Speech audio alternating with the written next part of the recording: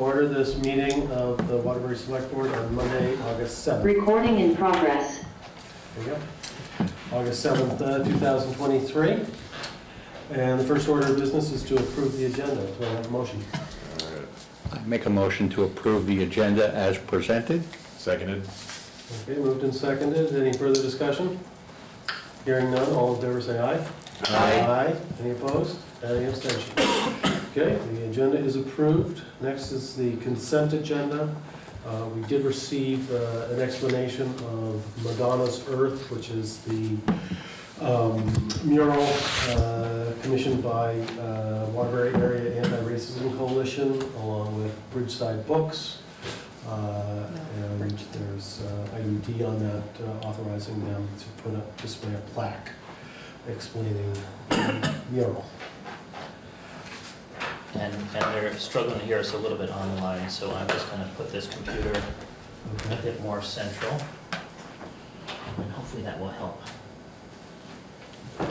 All right. Do I have a motion on the consent agenda? I move to approve all consent agenda items. Second. Moved and seconded. Any further discussion? Just as point of information, it was Wark was the lead on the mural. Okay. The location was just by permission of the property owner. All right.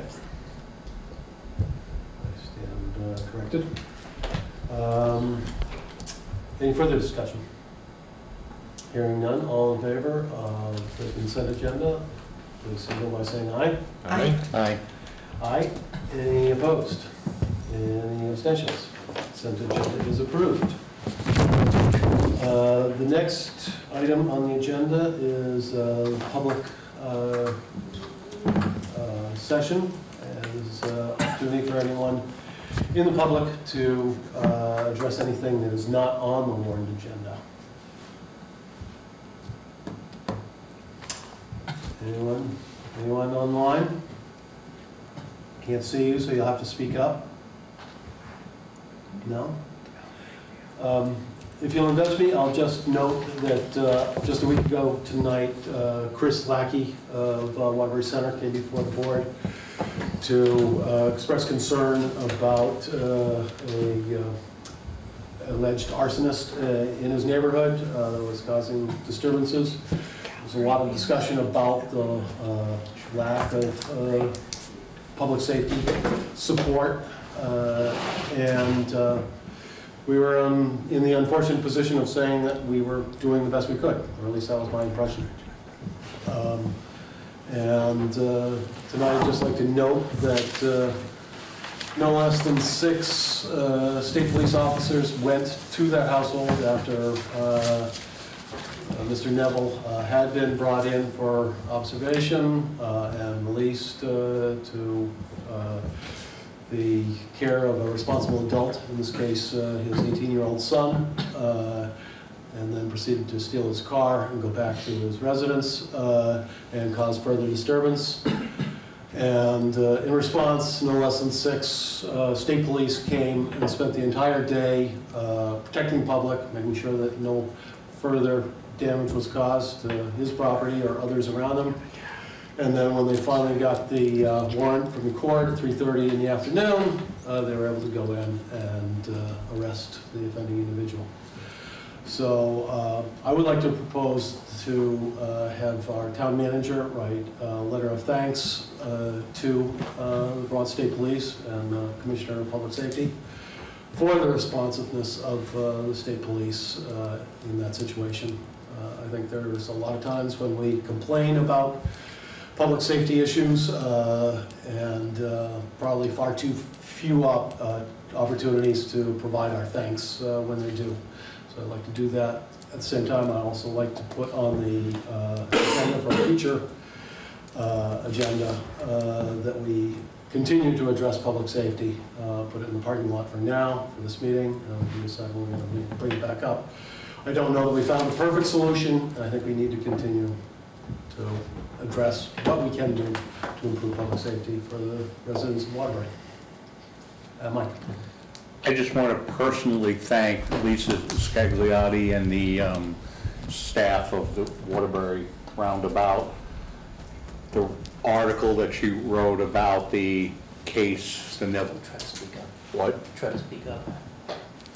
And Speak this way, even though she's the... Okay, the information that she provided in the roundabout about the Neville case, I thought was very good to calm the public and letting them know what was happening. And I think that's if anything, the roundabout is a real critical cog in our community to let people know what's going on. So thank you, Lisa, and your staff. There's someone in the room. I'm really sorry. Did you make sure the volume on the computer is all the way up in the lower right? You have to not be in a screen view. Okay, we're just making sure that people can hear us to the best of our technological ability here. Thanks, Mike, I agree with you, totally. Any further discussion on this issue? All right. Well, thank you for indulging me on that. Flood response. Are we expecting Tom Drake? I believe Tom Lights is going to fill in for Tom Drake. Adjust the volume. And one more person. And that's another individual. I think people are leaving and coming back to see if Let's see if there's any improvement.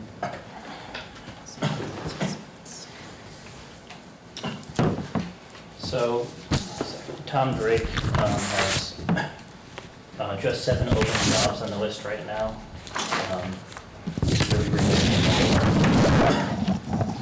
We've still got 2 outstanding DOJ fires where we're trying to find them, but we hope to return the ones to Massachusetts this week.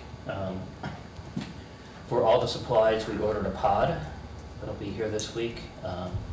So this room will be free. It's an 8x8 pod. We're just going to put it in the parking lot out back. So full use of the steel room again. He thinks his supplies are generally fine. He said the concrobium, which I think is the anti-mold, is getting low. Might have to order more of that. But he said otherwise he's got adequate supplies, adequate volunteers. And they're still plugging away. But it's getting to be a little more minimally each day, it sounds like. Mm-hmm. Great. Any questions for Tom? Either Tom? No? Okay, thank you. The Natural Disaster Response Committee. Yes, that's me.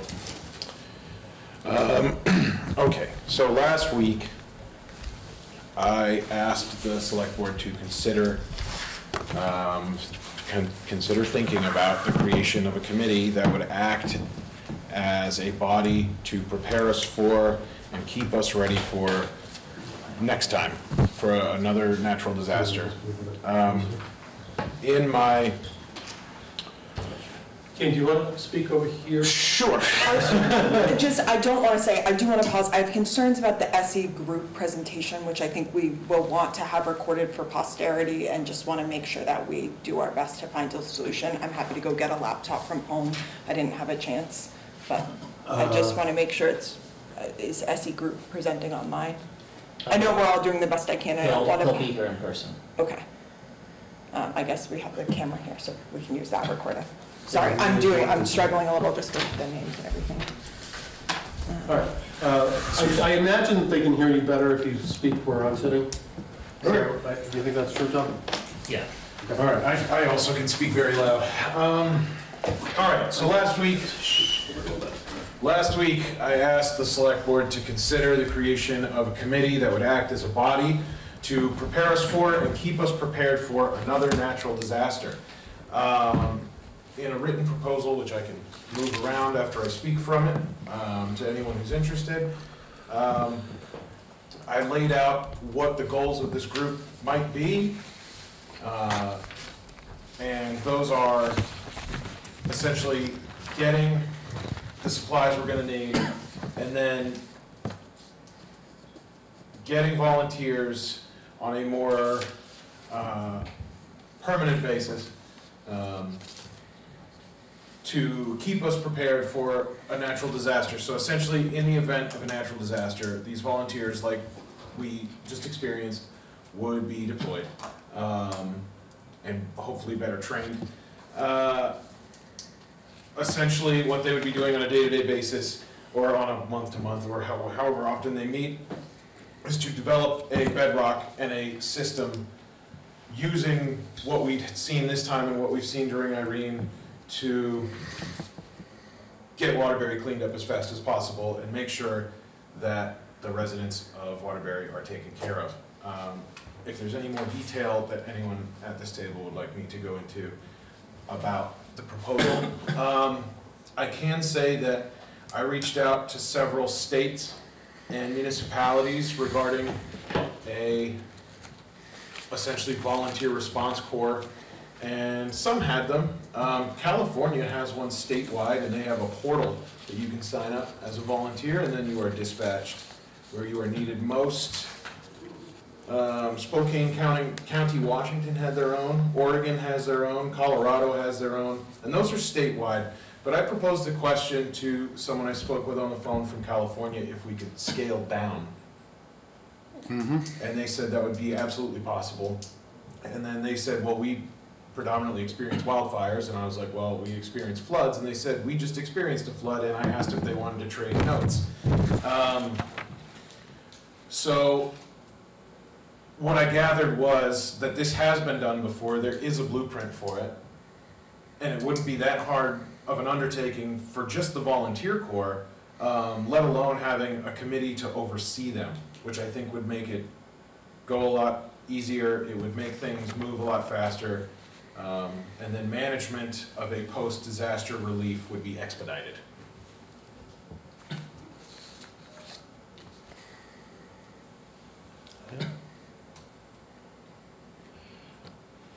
Do you want to just briefly go over, you've identified a few different teams. Sure. So I can read off the goals of the committee. Goal 1, recruit and recommend to the select board a candidate for a natural disaster response coordinator, someone who can and would manage the natural disaster response headquarters or war room like we've been experiencing the past few weeks here in this room, and various disaster response teams. 2, draft an update to the emergency response handbook, things that we didn't use this time that we could maybe update and use. Develop a plan to establish and train a permanent volunteer corps that would be quote-unquote activated to prevent a disaster. I do recognize that this corps, the longer we go without a disaster, will probably shed members, and it would be the job of the committee to get more. And then training for volunteers, if we had a leadership system among the volunteers where they were trained to clean out basements and demo drywall and everything we did this time around, but we had someone who knew what they were doing and could tell other people what to do and show them what to do, so everyone's all trained. And then keeping a detailed catalog of volunteers, keeping an updated inventory of supplies, and then I wrote working with other committees on flood mitigation, but we have this packet that was just done for us about flood mitigation. I feel like that job has been made very easy. The acting as teams, essentially, I essentially built a bedrock that could be used. I'm not saying that a committee could use it, but you'd have an initial response team, a team that goes out and assesses the damage after the floodwaters have receded. Team 2 would be the cleaning team. I mean, I assume that most teams can act in tandem. And then Team 3 would be a human welfare team, which is getting food, potable water, disaster relief, FEMA information to victims of a natural disaster. And then outside of all of those teams, there's procurement, which I assume the procurement of supplies, like what's behind you guys. Which I assume can be dealt with by the committee themselves and not have to be a separate team in and of itself. Mm-hmm.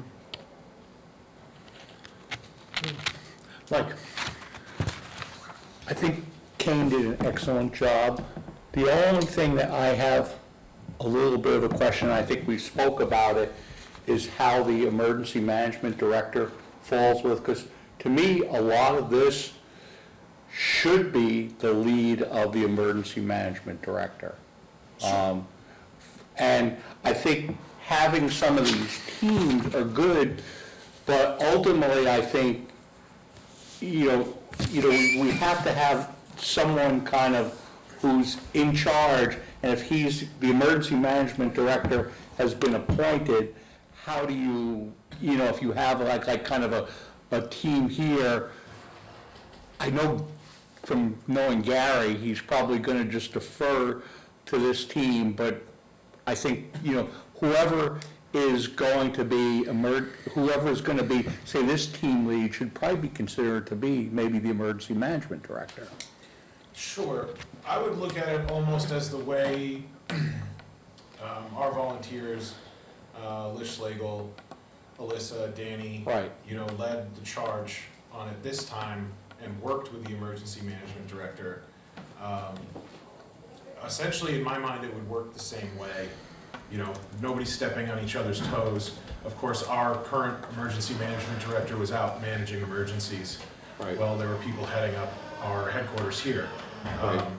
So I think the two work in tandem. I don't think, I think one hand washes the other. I don't think that the emergency management director should necessarily be on this committee for the sake of the fact that I just completely lost my train of thought. I don't think that the emergency management director should be on a volunteer committee. I think they are already in an appointed position with the town, and the handbook pretty clearly lays out what they're supposed to be doing. What we don't have is what a post-disaster team looks like, and that's essentially what I'm trying to build. So as the emergency managers out managing emergencies, we need to prepare for after the emergency is over. Because some of this, each municipality has to have a LEMP, a local emergency management plan. We do have an approved local emergency management plan. And somehow, maybe we need to look to revise that in some way to have this kind of a setup working within that local emergency management plan for large natural, and this is, I think, designed for large natural disasters such as Irene and what we've just had, Irene kind of 2.0. So. Right. So I think of it differently, Mike. Okay. The emergency management plan is really based on the format the state likes to see. It's their guidance. I think we should have a separate flood management plan, which really goes part and parcel with what Kane is proposing. So Kane has talked about in his proposal a lead. I think if we truly want to be prepared, we should have someone always ready to go with an employment agreement, like a Tom Drake on day one, or perhaps two people. And I think that would be in our flood management plan. And then in the same way we adopt an emergency management plan each year, we could make sure the flood management plan is current. On day one, Bob Butler knew who to call at Casella to get us first in line for dumpsters. He didn't call the 800 number, he knew who to call. That should be in our flood management plan. And every year we should refresh that data. So I think of it a little differently. I think just leave the emergency management plan as is, whether or not. To me, I think the two should be married in some way, shape, or form. They certainly should be, and they would be, but I think, keep the emergency management plan in the format the state's used to seeing, that they approve and are happy with, and this is a little different from that perspective. The other piece I've thought of, which maybe would be the work of a committee, but we were all watching the elevation of Winooski, and the forecast was 2 feet lower than what it wound up being, and there was a time and they actually revised the forecast downward the day before, and so I think 3, 4, 5 o'clock in the afternoon, we all breathed a sigh of relief because the forecast was revised downward and the curve went like that. So I went home, had dinner, and then got on my phone and it went like that. And I called Gary and he said, well, that was a head fake, wasn't it? So as part of our flood management plan, I think about river height and forecast river height, and maybe at certain points in the forecast, not the actual, but the forecast, we just decide to pull the pin on certain things, and we say, hey, we're forecast to be at whatever the number is, 425. Go ahead and get those dumpsters ordered, or go ahead and get dehumidifiers and other things. So the emergency management plan is more about who's responsible. This would be, I think, more about an action plan too. I would agree with that. So we're all kind of speaking the same language, just saying it a little bit differently, I Yeah. think. Yeah, I think in regards to what Tom is saying, is that establishing a committee like this would essentially find that out, figure out where we need to be at certain times as the floodwaters rise, you know? And then as the floodwaters begin to recede, they go into the next phase of the action plan. And all the while, they have been working at this to whenever the next disaster happens. They know exactly what they need to be doing. They know, you know, they know exactly who they're supposed to be managing. They know exactly where the dumpsters are going to be going. They know exactly where we're getting dehumidifiers from. And it would just quicken the pace of our response. Don't disagree at all. Yeah, and I support it as well.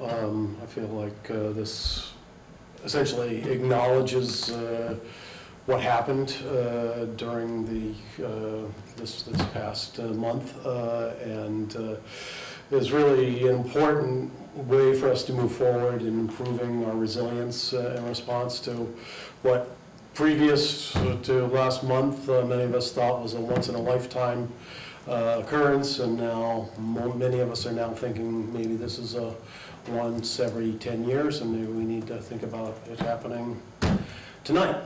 You know, it's I think it's a smart way for us to move forward and improve our capacity.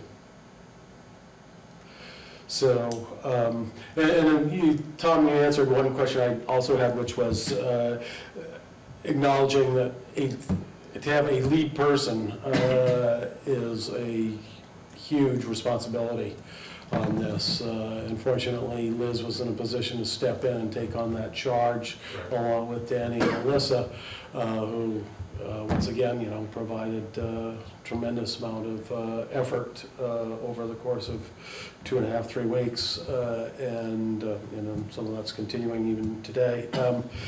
But I don't think it's smart of us to anticipate that there's going to be a volunteer willing to contribute 24 hours a day for 3 weeks on end. And I would say that person, as part of the regular planning work, the one way to ensure good work is to pay them.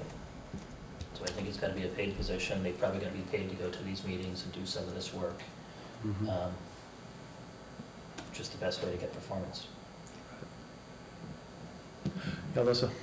Well, I support all of it in terms of leveraging volunteers and being able to do that more effectively, and what Tom is saying. And I would say, big picture, I completely support it. And to me, it is just working out some of these things about, like, we evolved how we evolved. And I think we talked about at the next meeting, like, more of a full after action review. I mean, I feel like we talked about even regional folks in different areas of town, and that can be really valuable in terms of knowing, like, what's happening in my neighborhood. And so some of the volunteers, including some in the room, were really useful at saying, like, this is what's happening in this particular reason. I think I have some, like, minor questions around, like, I don't think we need to approve training schedules. I think we do want to think about how this roles coordinator overlaps with what Tom is describing and just general resilience planning. So I think big picture, huge thumbs up, and it's really just about figuring out, like, what are those specific pieces, and acknowledging, like, we have a volunteer fire department that's incredibly effective, and, like, what are they doing, and it's working really well, and again, just making sure we're supporting and not duplicating. And I think there is a gap. I think we've seen that that's what happened, so there's space for this. But just doing that really intentionally so that everyone involved does know their role. Okay. Kane, do you need further action from the board at this point? I was just going to ask as it's laid out in the proposal, everything says could, right? Nothing is laid out. I fully expected to debate this proposal and come up with some middle ground. So to your questions, Alyssa, it does say could. So essentially the way I saw the committee in my mind is we at least get a committee together, and then once there's the first committee meeting, you lay out the groundwork and what the committee is going to be doing, and it's discussed in that capacity. So I guess the further action from the board that I would ask for would be to okay at least the creation. We don't have to, you know, recruit right this second, but I would like the committee on the books so that we can move forward. Like, the only thing I think, the whole plan is really good. The one thing I think is that next step is where this is really to get us through the disaster versus, I assume this group, and maybe can only ask, will this group work on resiliency post, you know, once recovery is sort of happening? I would hope so. That's the one thing I was kind of missing in the outline. Yeah, I suppose I could have scratched a little more on that. Essentially, the way I pictured this committee was that we would forever have some sort of management team who will, like, you know, when the committee members eventually leave and new ones come on the committee, they would be given these guidelines so that we would have a group of folks in town who would always know what to do. Right. And I think per Mike's point, I mean, I know in the past, Waterbury had a long-term recovery committee that met and did all sorts of things, ranging from looking at like FEMA zoning regulations to some of the mitigation stuff we're gonna talk about later, and volunteers. So I think if we ultimately want it to be one committee, I'm happy to make a motion to endorse creating a natural disaster response committee to more effectively leverage volunteers and come back with a proposal. I think we need to be practical and intentional about thinking about, we're creating 3 separate flood response committees. Is it one committee, and this volunteer person, the head of that, is the one on the long-term committee who then, you know, I'm just recognizing your volunteer, you know, off the street who's here to, because they really want to help support their neighbors as a volunteer, may or may not have an interest in some of the longer-term infrastructure projects, which is totally okay and awesome, and just want to make sure we're meeting all their needs. All 14 How many members? Are driving. How about we can move forward and recognize that we will create this committee. I think the scope of work of the committee and the size of it may need to be worked out over the next few weeks. Does that sound reasonable? Sure. Totally. Okay. Someone wants to make such a motion, we can move forward. I make a motion to approve the creation of the Waterbury Selectboard Natural Disaster Response Committee. Second. Okay, moved and seconded. Any further discussion? Hearing none, all in favor say aye. Aye. Any opposed? Any abstentions? All right, we've got ourselves a committee. The mission of that committee and its constitution will be developed over the next few weeks. Good job, Kane. Thank you. All right, next is mitigation, and I asked Tom to print out a copy of a report that was developed by the recording stuff. I'm gonna restart the Zoom. Okay. It was a study that was developed by Malone and McBroom, a engineering firm based right here in Waterbury, and they worked with the Little River,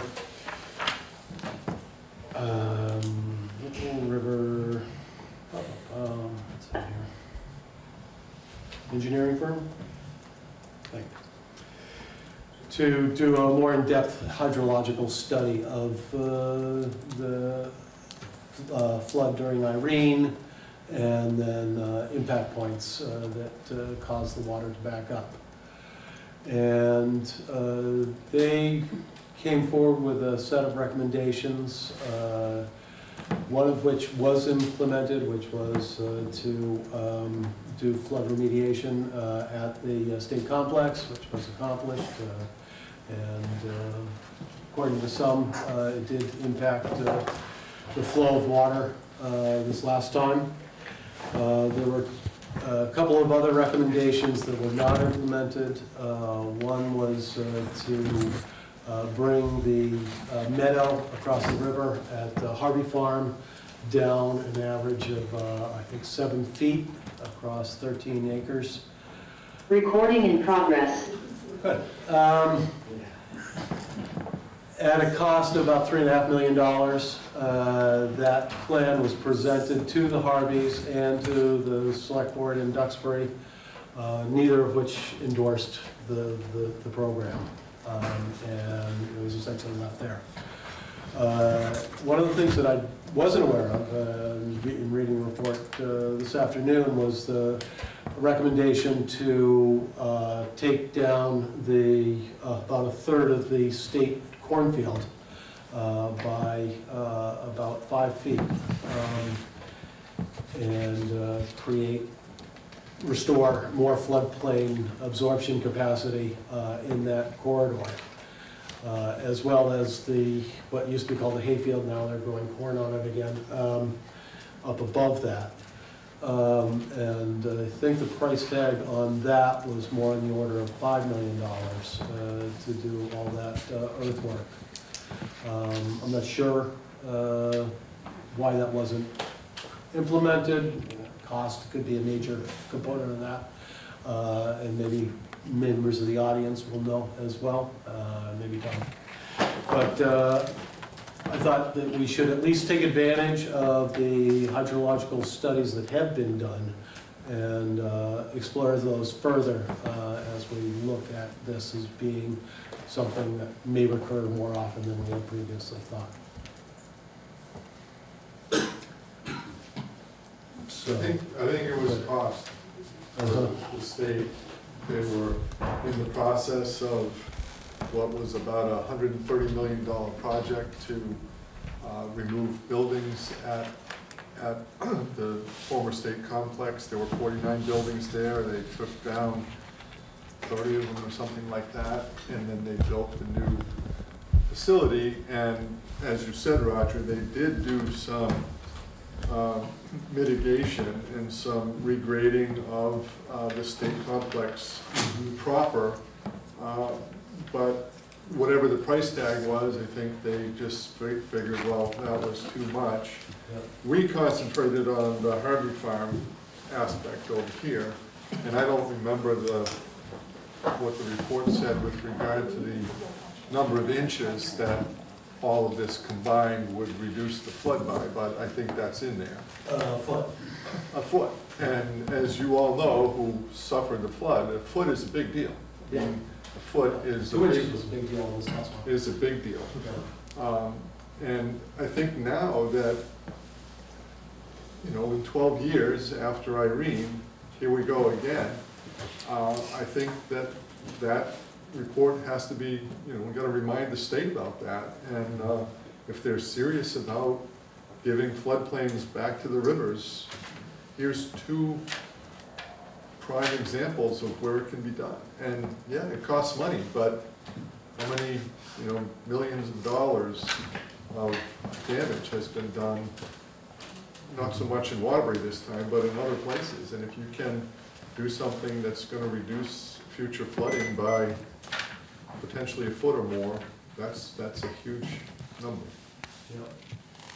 And again, the reason that I think you and others focused on the Harvey Farm is that it really does create a choke point. Right. So that even if you do increase the amount of water that can flow down past the cornfield, right, it's still going to get blocked there, and then get backed up. The big choke point was the peninsula, basically, of the Harvey Farm pushing up against the basically immovable railroad levee. Right.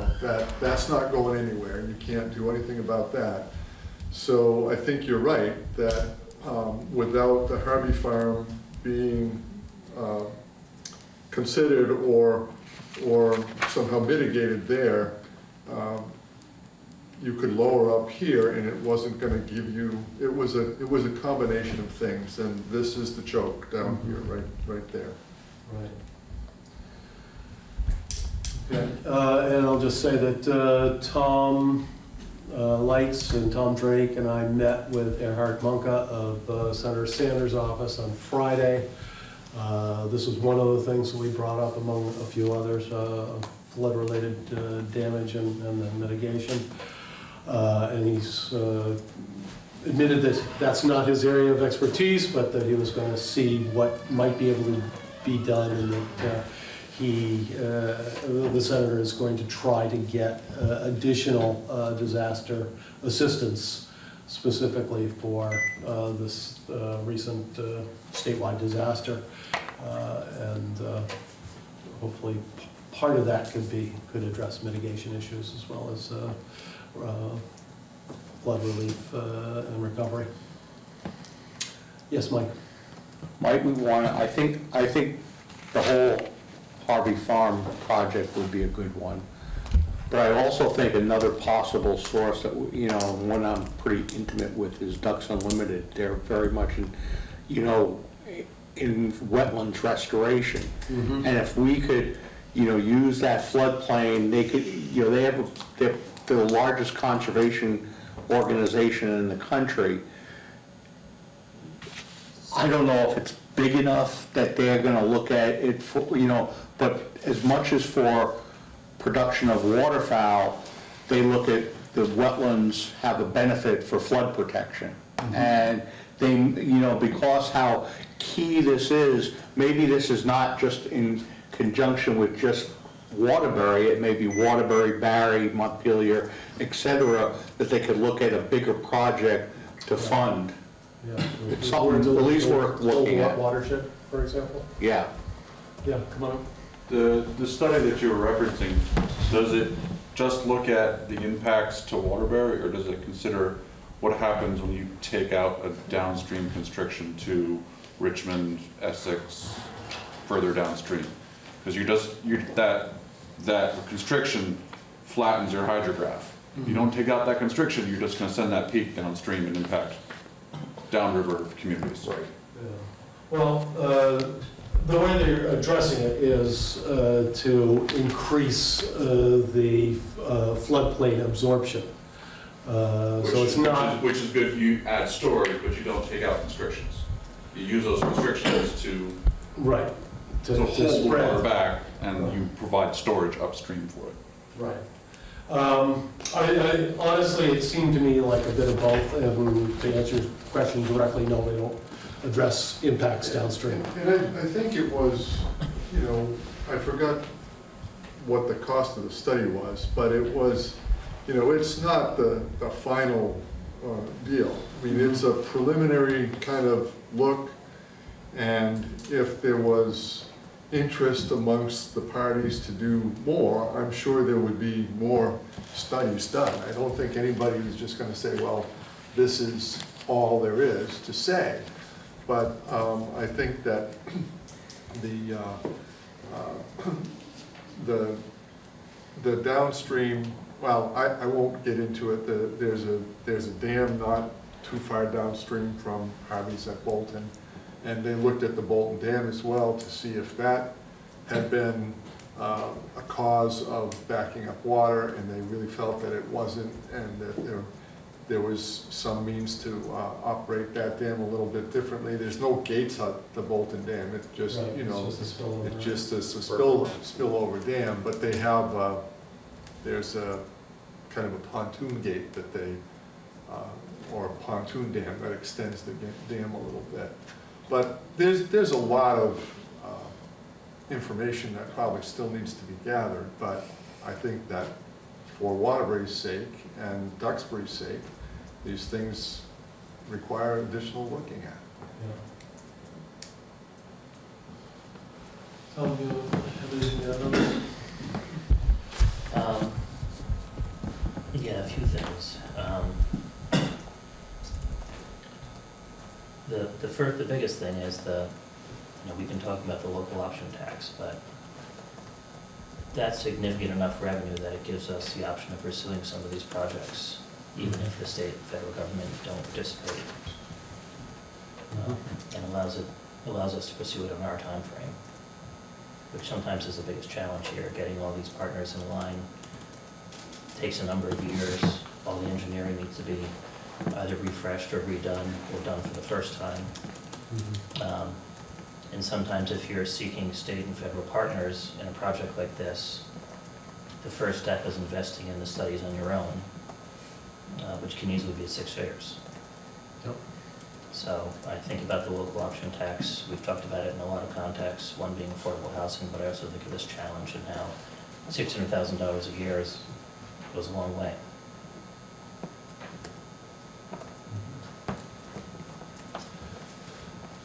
All right. I don't know if we need any further motion from the board on this, but I think as we've discussed, it will be something that we'll continue to take a look at and look at what options are in front of us, what use we can make of existing studies, and then maybe, as has been alluded to, look at a broader watershed approach to this. And Mike, if you want to find any friends in Ducks Unlimited that are willing to join the effort. To me, this is a big project. You know, it's not just Waterbury, but I know a lot of people in Ducks Unlimited National, and I would see if there's some sort of, you know, impetus, because I don't know how much in terms of waterfowl it's going to, you know, yes, anytime you restore wetlands, you're going to probably help waterfowl, but, you know, to me, the benefits of creating more wetlands are going to do a real benefit to flood protection. And I will do some investigation. I go down there every morning with my dog, and there's always a flock of mergansers and mallards that we come in with, so Yeah. The ducks. we'll talk to them. Okay, thank you. Unless there's further discussion on flood recovery, I think we can move on to the next agenda. Anyone have anything further to discuss? I think long-term, we should just think about who's owning this work, just recognizing we as a board, our municipal managers and staff have a lot of competing priorities. And again, I don't want to, have Kane and I come each week with a new committee proposal, but I just do want to think about how we make sure we're keeping ourselves honest and checking in about getting this done and moving it forward. I think short-term, it's top of mind for all of us, but just on those multi-year projects, making sure we're keeping it on the radar. Right. Totally agree. I think maybe we should consider, rather than having 6 different committees working independently, a larger flood response committee with designated chiefs in certain areas could be a way to go. Yeah. Okay, we can further define that going forward. All right, let's move on to the SE presentation. The challenge is, I say it was there's a PowerPoint, but we're not there's no connected to our PowerPoint? projector. do you want to try connecting to my laptop? I But did it's the read- projector itself, right? Your report, so, okay, that's So, good. Let's try Just funds is- again. Nope, wrong end. Take it out of the gray. Nope, that was the owl. That was the owl, that was the owl. Take that back. Should be able to go old school and go to a slide projector. It's this long, so this is to the projector, right, is my input? Yeah. Oh no, I'm so 30 minutes early, it's still not working. The first brand new laptop died completely. Oh, yeah. Or Steve, I think it's the projector itself. Is it I on? did shut it down a minute ago. Yeah, because the light was on I earlier. tried that. There's no.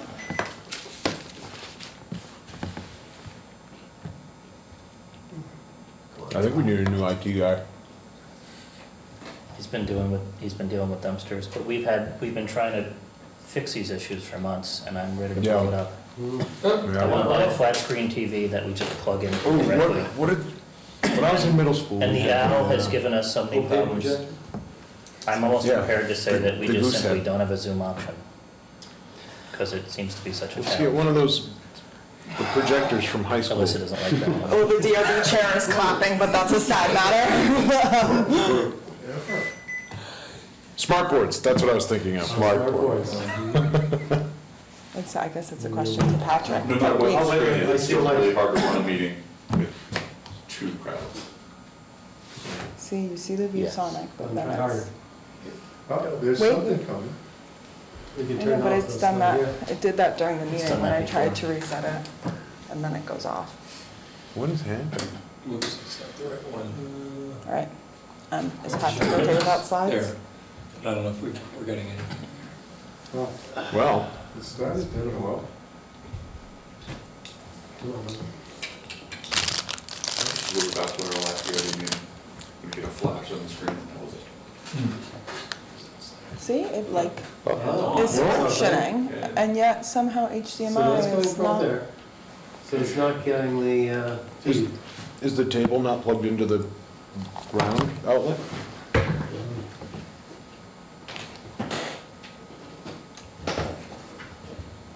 Have you tried turning off the projector and turning it on? About 3 Yeah, times. You did, okay. But thank you. When in doubt, reset. Yeah, that's about all I can offer. Well, it might be that really gnarly looking cord. All right, I think we call it as long as Patrick can. I'll need to print out your presentation. We have copies of it. You got a copy right here? You wanna just- Well, that's the presentation, that's not. Oh, the presentation, yeah. Sure. Okay. Yeah, I guess. Let me do that. Want to walk around the room? Yeah, but it's not, this is an HDMI. I'll see if there's an HDMI.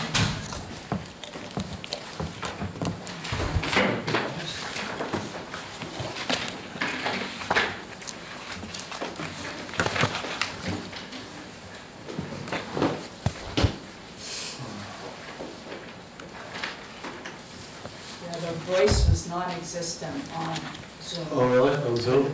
Oh. Every now and then, I don't know where it was positioned to whomever was speaking, you'd get a little But this one, these interjection of computers are good too in new. it, but very quick and then gone. Yeah. Yeah. We had been using this OWL, which, USB to USB? you know. I don't think can any of it's gonna accept apply next week, but any different. if you want it, you can have it. Area, but it hasn't been working very well. And then, so we were just on the laptop, Yeah, yeah, yeah. trying to talk directly in there, and those microphones are not really built for rooms this size. Yeah. Well, this is for a mic. So the owl has a, what, 3.5-year shelf? That's what Turns out. Worked pretty good for a long time. So it's kind of a projector. There isn't a doubt. When you were recording the meeting, okay, that's That's interesting. So, that's a challenge, where's the, I gotta go back and get the presentation, because I can't. Oh, no, it opened for me. Is it open for you? Yeah, just double click that. This one? Yep. Yeah. There it is. There we go. So you have then to in share. blue, share screen of that, Okay, so give me a second. at the bottom, the green. Just share screen, and it's that. Where should I say it? That's good. Okay. I think applause is in order. I think a bump up in Alyssa's page, dude. Okay. Was exorbitant to start. I don't want a hard copy. Yeah, pass them around, please, with me. Hard copy, Lisa? We have, we'll get one to share. Okay. Thanks. Yeah, I like Okay, all right. Great, so my name is Patrick Olstad, I'm a senior landscape architect at Municipal. We're a planning and design firm based in Burlington, and a lot of our work is focused around outdoor recreation, planning and design. So I'll give an overview of the project that we've been working on now for a while, and talk about some of the plans and recommendations. So yeah, Tom, you can go ahead and go advance the slide. So this gives an overview of the project process, starting with the first phase of the kickoff and existing conditions assessment. We were actually a lead on a team of consultants that also included Hartgen Associates, looking at the archaeological assessment, and Arrowwood, looking at the wetlands. We also had local arborist from Tree Works, Bill DeVos, looking at potential impacts to the woods from the disc golf activities. So this kind of gives you an overview also of some of our community engagement meetings along the way. One of the things we did first off at the beginning of the project was having a stakeholder committee site walk to get a good feel for all the existing conditions at both Hope Davey and at the Ice Center, and just hear insights from folks. That went into the next stage of visioning, and so we did a community visioning workshop that was held here that also included an online survey component. And from there, we moved into kind of out of that first as a step before we got into design, developing kind of a preliminary program that then we looked to see how that fit on the site. So phase 3, looking at preliminary concepts. So we developed some preliminary concepts, shared those with the steering committee, and arrived at a preferred concept. And also along the way developed cost estimates, looked at permitting, potential constraints, some of the implementation considerations, and that all got packaged up into a master plan document. So that's, I think we have some copies of that here, and that's what's been submitted to the select board for acceptance. Go to the next slide. So just to give you a little bit of information about the community engagement, we have done quite a lot of this along the way to make sure we're hearing the needs and concerns of the local community. So you can see there, number 1, that's that site walk I mentioned. Number 2, the vision workshop, that's a photo of the event, and you know, that's just one little piece of how we documented some of the input from the online survey. That's the preliminary concept review meeting, and then on to the preferred concept presentation, and here we are today, number 6. Move on to the next slide. So I'll start with the Ice Center area. Go ahead to the next. So this is an existing conditions map, looking at some of the constraints and opportunities we had to work with. You'll note that the river corridor covers the majority of the site, if not maybe all the site actually. And we have the FEMA flood zone as well. There's also prime ag soils, and so we were quite aware of the threat of flooding to this site, and yeah, tragically, you know, this major historic flood has since happened before we've even completed this report. And I understand, talking to Tom, that the floodwaters completely covered the fields and got pretty close to the Ice Center. We were definitely taking that into consideration from a practical standpoint of making investment, and also from a permitting standpoint as well. We'll go on to the next slide. So out of the, you know, working with the town, working with the committee, and all that public engagement, we developed a purpose and needs statement. This is kind of a simplified version of that. So, you know, we're really trying to look at accommodating additional uses and activities, including increased diversity of recreational needs. And we want to serve the needs of local residents and visitors of all ages and physical abilities, I should mention, while meeting the regulatory requirements given the proximity to the Winooski River. And so with those outdoor recreation activities, we want to provide a nice balance of passive recreation opportunities, including gathering resting places, plus access to the river, in addition to some of the more active uses. You know, there has been a skate park committee that's been looking at the possibility of a skate park at this site, and so that was something that from the beginning we knew we'd be looking at. Just also from a, you know, kind of best practices standpoint, looking at the site circulation and safety. It's a very straight road, cars sometimes traveling fast on that road, and then always being sensitive to the kind of ecological and cultural resource considerations. Next. And then getting into some more specifics, you could consider this essentially a design program. This list of goals: there's a skate park, public restroom facilities, something really lacking there now. Maybe a trail for more passive recreation, improved river access, protected or reconstructed pump track. It's a dirt track for bikes. Safety along River Road, adding another soccer field to meet that increasing demand, improving parking capacity, creating gathering spaces and meeting ADA or accessibility requirements, and incorporating visual arts. Some additional goals that were considered: integrating bike skills elements, improving the mountain bike kiosk, facilitating space for events, and creating a playground. Next slide. So this is the preferred concept that came out of this process, and I'll show you some of the preliminary options that we explored along the way. So just to orient you, the white box from the center to the right is the existing ice center. And I think the most significant improvements that we looked at, in terms of where they made the most sense, in terms of kind of adjacencies to other uses, in terms of circulation, is the skate park. So that's right here. Originally, it had been considered kind of more in this area, to the east of the existing dog park.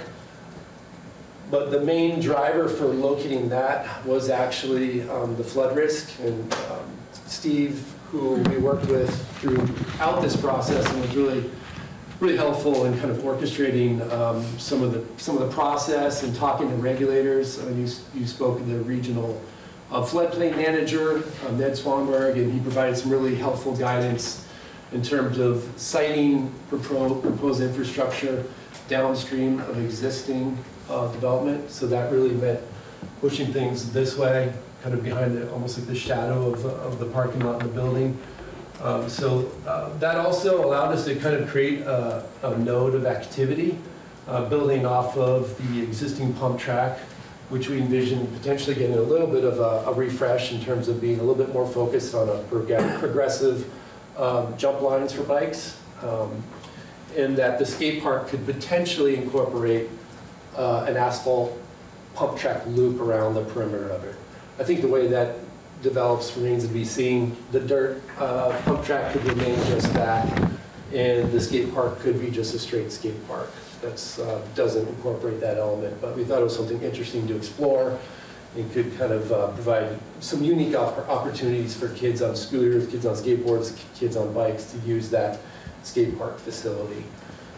And then we created this kind of central gathering space with a play area as kind of that node between those two uses, and also directly adjacent to the athletic fields. So we would envision that having the public restrooms that were part of that program, having a shade structure, and really just providing a nice, very family-friendly gathering space.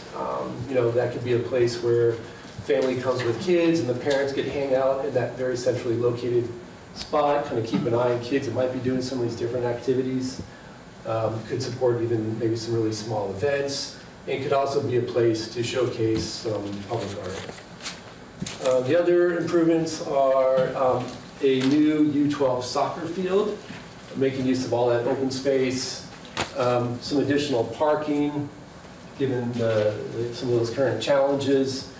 We also took the existing parking for the Perry Head Trails trailhead out of its existing location, which was really too close to the river. So to kind of correct that, we showed the parking remaining on the other side of the road, which is fine. And then you have that small parking area between the skate park and the pump track.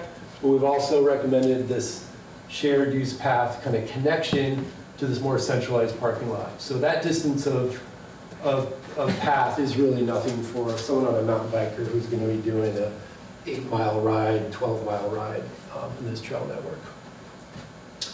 Let's see, I think those were the main components. Just some beautification. Really wanted this to feel more park-like. So some street trees along the entrance, some traffic calming, stormwater treatment for any new impervious, and for it to be compliant with the 3-acre rule, and some screening of some of this kind of back of house storage areas. Okay, next slide.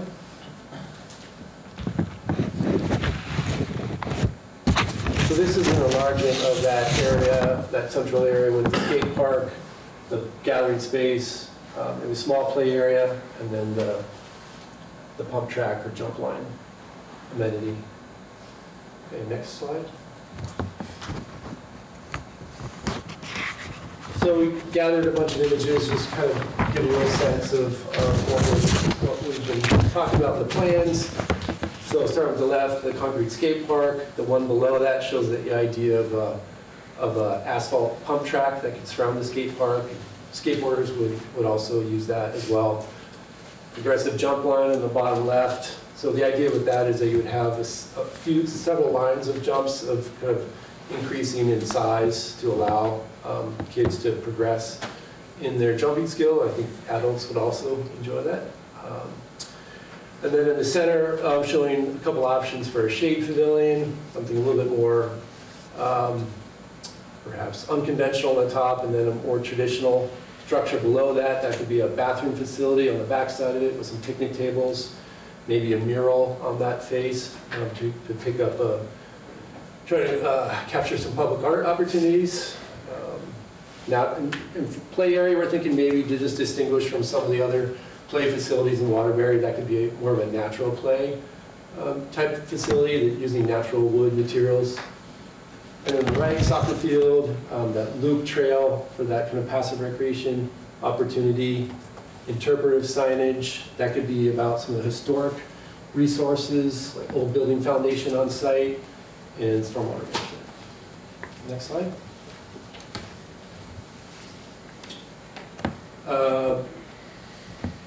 Yeah, the top left, it shows I'm labeled correctly, but so parking, accessible circulation, maybe some planting improvements, and then some of that traffic calming that we talked about, and kind of improving that bike ped condition on the park. Next slide. These were some of the preliminary options, and I'm not going to go into detail here, but just to let everyone know, we did explore a range of options. Some of them are a little bit more ambitious. One of them looked at rerouting the existing road coming in so that we could have all the park amenities on one side, kind of really create more of that cohesive pedestrian park space. We ended up abandoning that. I think it had to do with the floodplain considerations. There's also major costs associated with that. So, next slide. Steve, Yeah, sure. So can you just elaborate on the issues with the flood? Because, sure. I mean, I'm not official anymore, but there's one or two people who continually ask me, why can't the road be moved? Yeah, let me move up a little bit. Sure. So excuse my voice. I'm at the very tail end of pneumonia, so but I'm not contagious. So, but at any rate, Steve Lotsbeach, and it's been great working with Patrick. So Patrick mentioned that we had a lot of coordination with Ned Swanberg, who is the floodplain manager that serves this region, and what's called the river corridor was the big issue that you're referring to, Bill.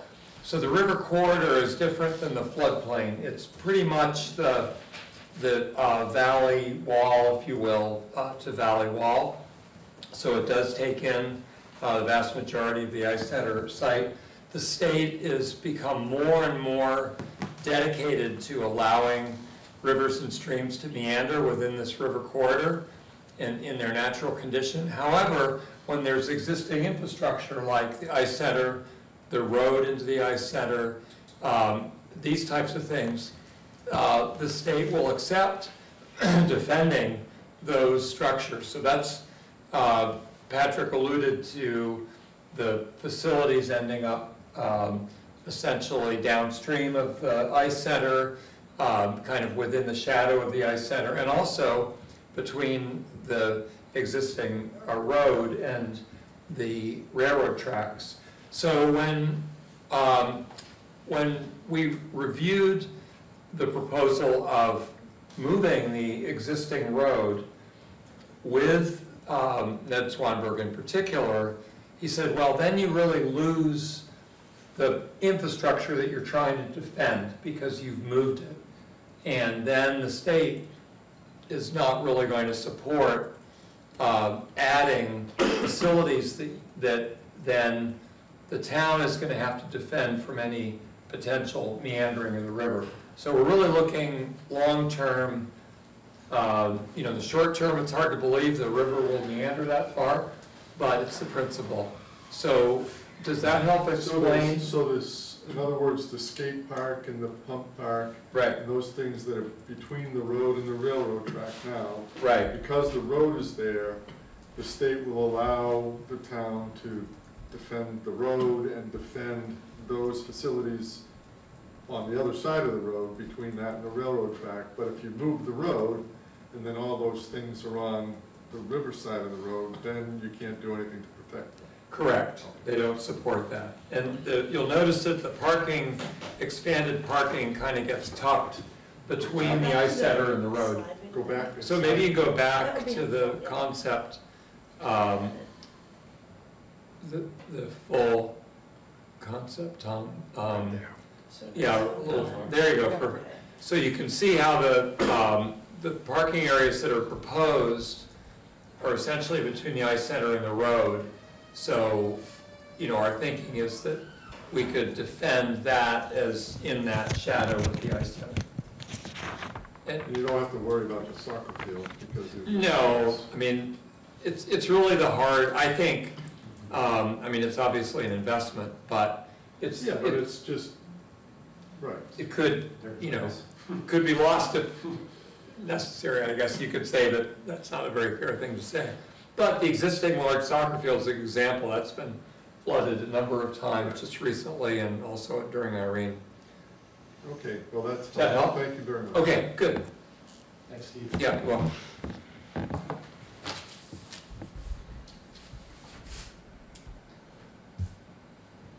Okay, move on to Hope Davy Park. Just go ahead to the next slide. So this is the existing conditions map.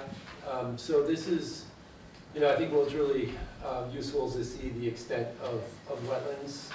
So that was mapped for this project. You can see,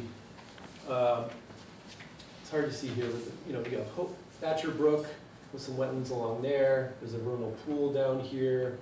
There's a little drainage through here with the wetland, and there's this large wetland over here that extends off-site. This is the boundary of the park, and that side is the more developed kind of sports field side of it, and this is sort of the back wooded area with the disc golf. So go ahead, next slide. So the purpose and need for this one, we wanted to look at applying principles of ecological and accessible design to creating a more sustainable park plan. So part of that is providing safe access to the park's key recreational amenities where practical, especially in that more developed portion of it, while protecting the natural setting and habitat function. Serving the needs of local residents and neighbors, out-of-town visitors, and people of all ages and abilities seeking benefits of active recreation, community gathering space, and multi-use passive and active recreation in a diverse environment. So some similar themes to the Ice Center with its own special considerations. So part of that is improving the active recreational experiences offered. I think a lot of that has to do with the disc golf and also how it kind of fits in with some of the concerns on the site.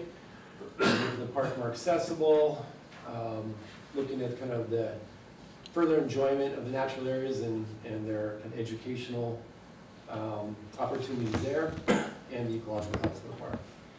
Next slide. Question for you, Yeah. Alon. So your under need, your first and third need are directly competing. So Yeah. was there any conversation, or at the committee level, Steve, any conversation about, in essence, not trying to balance them, but choose one or the other? I don't think so. I mean, I think we're always, and Steve maybe you can chime in here, but I think we're always trying to find that nice balance of the two, as well as the ecology, knowing that we're not going to make everyone happy. So I think, you know, there might be some folks who don't think some activities belong out there, but we're really trying to find that right balance, hearing different inputs from, you know, hearing everyone's voices in the community. I don't know, Steve, if you want to add anything to that, but I think balance is really what we were striving for in the plans. I'd also just challenge the premise of your first sentence that they are inherently in conflict, just because I think, like, particularly on this site, we have more developed areas where we can improve active, I'm just saying, but just taking at face value, I think you can have more active recreational experiences that are not inherently in contrast with enjoying the natural areas. I'm not disputing that there are some conflicts in some places, but I don't think having both as key needs is always inherently bad. After maybe I could just mention that one of the key aspects at Hope Davy is that the disc golf course precedes the current wetland rules at the state. So the disc golf course is approximately 20 years old, so started in early 2000s, and the state current wetland rules came in more around 2010. So there's a certain level of grandfathering, if you will, with the existing facility. However, Patrick, you'll get into some of this a little later, that any modifications are going to require some wetland permitting. So the balance in part is the fact that we have an existing facility that we're trying to improve in terms of its compatibility with natural resources versus somehow a conflict that we are creating. It's maybe that helps to explain it. And then there was at one time a nature path that was there, and so I think that was some of the impetus was to try to restore that. So that is something we looked at. Yeah. I can show you the plan. The next slide. So getting into kind of the more specific program for the park, improving ADA access to the fields, pavilion, and playground, expanding the playground. I think there's opportunities for infilling with more playground equipment, expanding parking at the rear of the fire station. As many folks know, use this park. There's kind of overflow area that just ends up being a muddy area that's hard to sustain. Improve restroom facilities. There's an existing skate park here as well that's in poor condition, and so looking at replacing that or upgrading that, incorporating visual arts here as well, and then kind of optimizing the basketball court and kind of how it relates to that skate park area.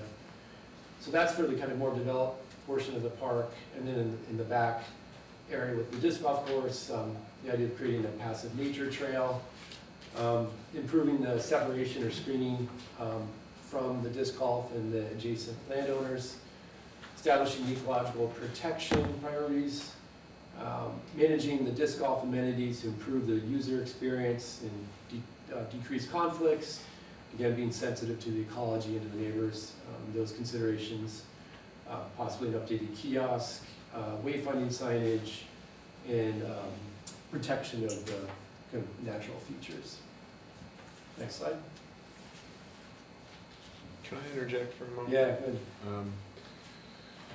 Was there any talk, committee or otherwise, with the facilities in and around the pavilion, where the pavilion itself is falling a little into disarray, and the super cool Chilean grill that's right outside that pavilion is being eaten by the earth. So I was curious if you guys were looking into improving, essentially because that place is great for barbecues. You know, people I seem to recall people doing that before that grill began giving itself back to the land. I didn't observe that grill happening, but yeah, I mean, I think we didn't get that specific with it, but definitely upgrade the pavilion.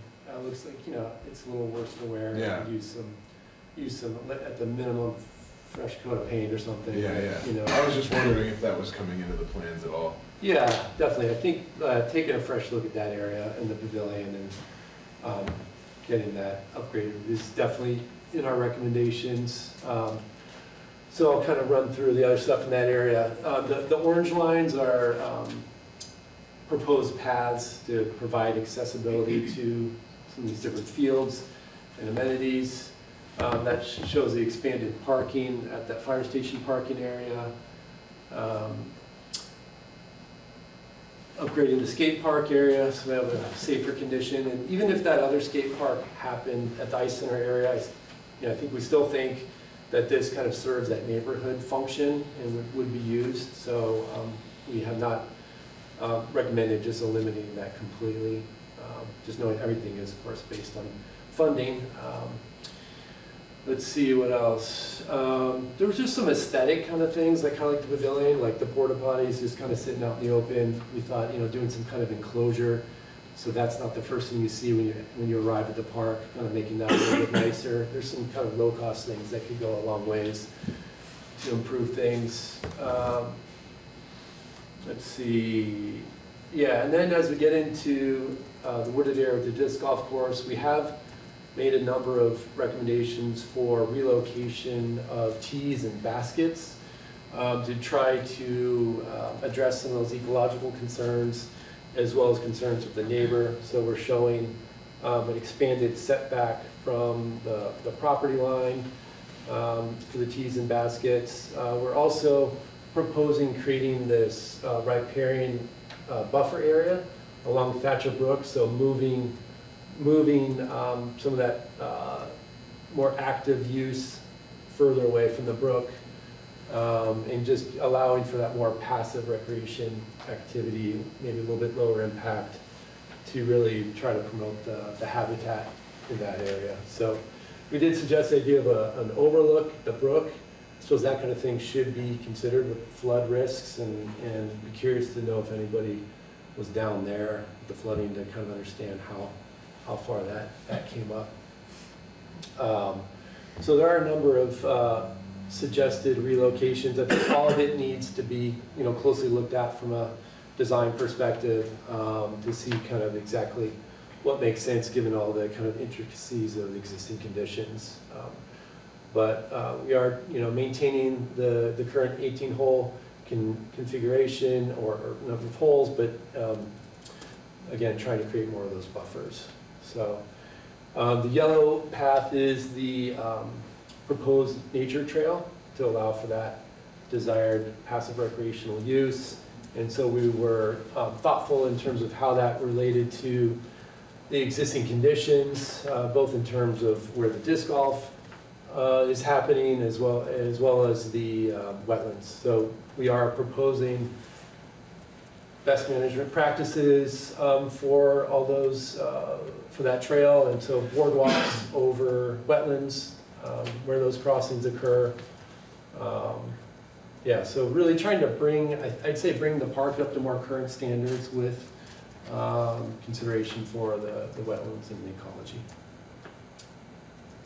I think that's it. There's also some proposed screening along that border as well. Yeah, next slide.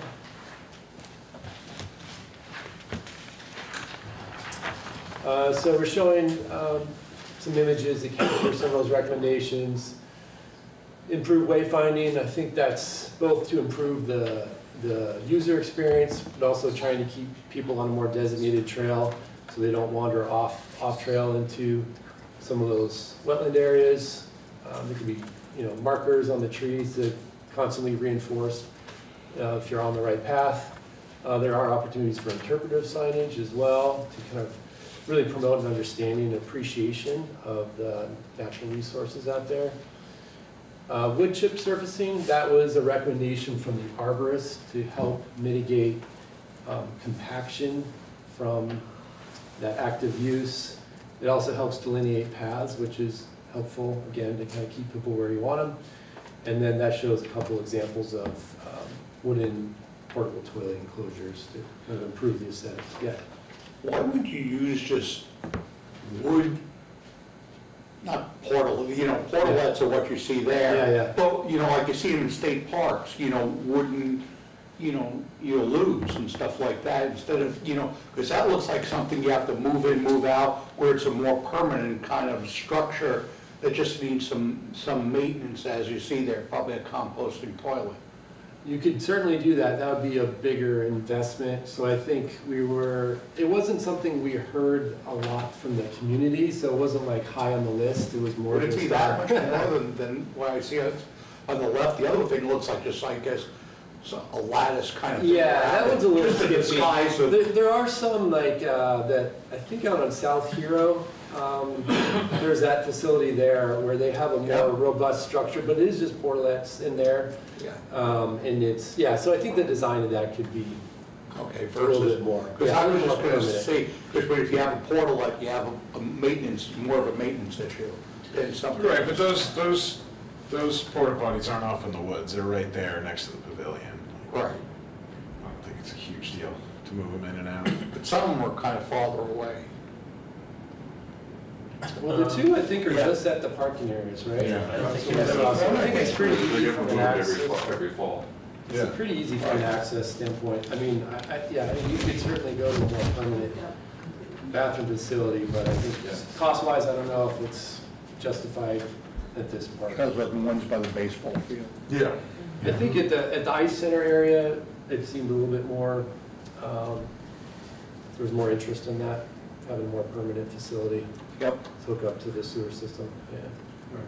You've got a sewer system. Yeah, exactly. Right, yeah, Yeah, yeah. All right, next slide. That's it. Thank you. So I'm happy to answer any questions if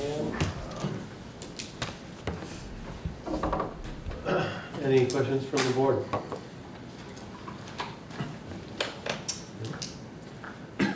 How about from the committee? Well, the committee passed a motion at our meeting last Thursday to recommend this draft of the study to the select board. The committee's fully behind this. As you know, there's been plenty of controversy about certain aspects, especially at Oak Ridge. But I think we're solidly behind the 18-hole disc golf, behind the various improvements to the front part. I think we really see this as a work in progress in terms of some of the implementation, that it will take further work with the disc golf group and getting some expertise to really refine changes to the disc golf course. So that's one major piece. Certainly at the area around the ice center, we'd love to see a name for that park. And we'd like the select board to think about a process to have a formal park. I think it deserves an identity other than just associated with the ice center. So I just put my 2 cents in for that. There were a lot of suggestions in the survey, some very good ones. So that could be a starting point. Certainly the skate park group for the ice center is very active and want to continue engaging with that group. The arts group in town is very interested in promoting visual arts, other arts in both parks. So I think there's a real interest in desire to incorporate the arts into both parks, along with interpretive exhibits and wayfinding and so on. So I think this is really seen as a basic roadmap, and we would like to get the endorsement of the select board for the study, whether it's tonight or at a future meeting. If you feel you need more time to really go through and digest it, that's fine. But we really would like to see it adopted in concept or endorsed in concept. So that's something that the steering committee also supports. I think you've done a great job, both the SE group and the committee, of engaging the public, getting a lot of input, incorporating it into your plan. And I think it does serve as a great conceptual guide for moving forward for both those properties. Bill? Steve, it appears that, you know, this could be done in phases. Was there any discussion amongst the committee about what the priorities are? I mean, is the disc golf the biggest priority? So was there any discussion about the priority, you know, what comes first? Sure. So I think at Hope Davy Park, the two priorities that, that I heard are the improvements to the disc golf course, adjusting the holes, you know, moving out of the area along Thatcher Brook. Those are outlined in the study. Yeah, oh yeah, definitely. The ADA access, there were a lot of kudos to Tom for having a stone path built to the shelter, which once existed and is long since turned to grass. That's been reestablished. I think some additional ADA access, some overflow parking beyond the area of the fire station. So I think that's a priority there. I think for the ice center, it's more complex because the two projects that really are the highest priority, I think, are the skate park and an additional youth field for soccer.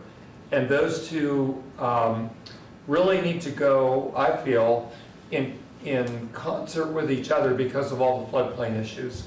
Because there has to be balanced cut and fill, and they're both within the floodplain. So I really see those two projects and those two groups working together. I think there needs to be some engineering, there needs to be further cost estimating, and I think both groups are very dedicated. Tammy's here, of course, for the skate park group, very dedicated to fundraising, significant fundraising. So, and there are funding opportunities that are outlined in the study where some of the private funding could be used to leverage some possible public funds and really minimize the impact on the town budget in terms of tax rate implication.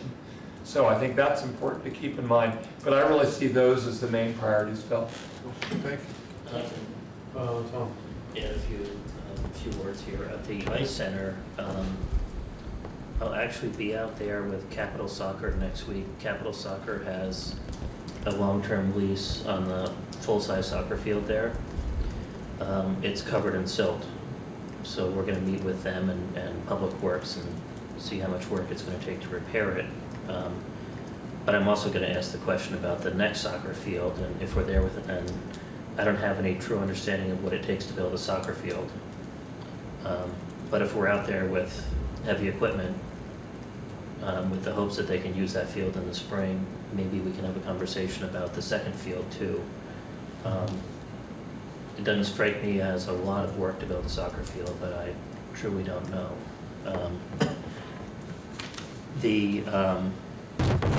As part of moving on to Hope Davy, as part of that, we will submit a grant that we got authorized a few weeks back to work on the ADA pass.